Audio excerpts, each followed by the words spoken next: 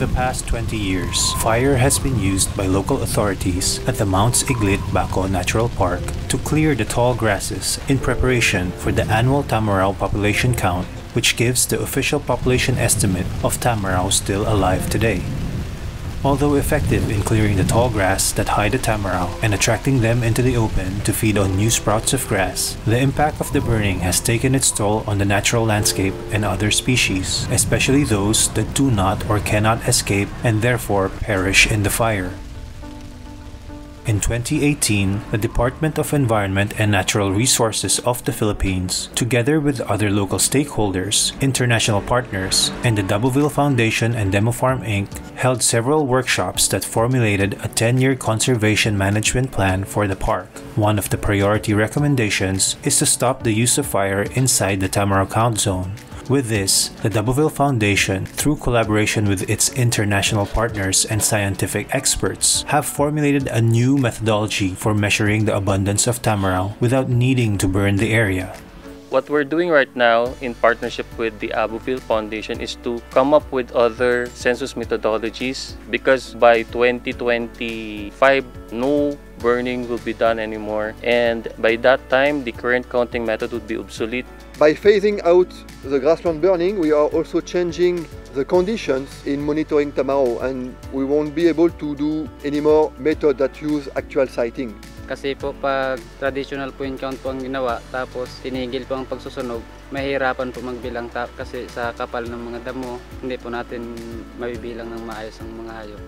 One of the methods we are proposing and testing right now is the use of distance sampling for dungs with transect to deliver, instead of a number of animals, an indicator of abundance. That's why, before we totally phase out the use of grassland burning, we have to build a baseline data with the most accurate number of Tamaraw, and by that we will be able to build the conversion factors between dungs and Tamaraw.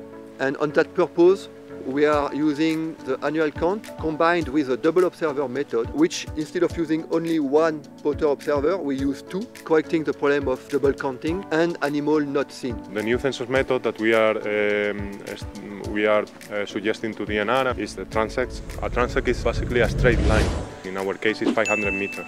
For the statistical analysis, we need to know the perpendicular distance between the transect and the dung that we are recording. To decide where the transects are going to be, we use statistical programs that randomly dispatch the transects in the same study area for the point counts. Then we have to build a team. So the team composition, basically, we need a trail opener. Then we have the spotters from the front team that are looking for the dungs. Then we have the data recorders. One is in charge of the GPS. The second member is carrying the data sheet and taking all the data that we want to gather. And the third one is carrying also a measuring tape. Then at the back we have another team of spotters called back team. The main purpose of this team is to record the dungs that the first team miss. This at the end help us to define what is the detectability rate, how many dungs are we missing from the total dungs that we have in the area.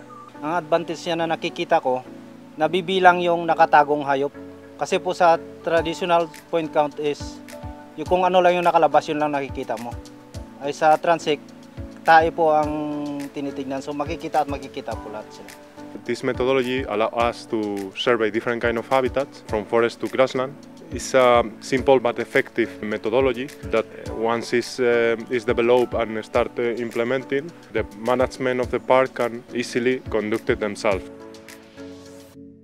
We are very thankful to our partners, especially with the Doubleville Foundation, because they have been for years our NGO partner in doing research works and studies with Tamaraw and its habitat in Mts Iglit-Baco Natural Park. They have been here for more than 10 years now, and if not with the Doubleville Foundation, we will not be able to come up with good management strategies for the protection and conservation of Tamaraw and its habitat in Mts Iglit-Baco Natural Park. By developing this alternative census method, we have been invited by the DNR to try to identify other monitoring methods that could be applied in other Tamaraw sites in Mindoro. This will be our main focus and activity in the next 2 years.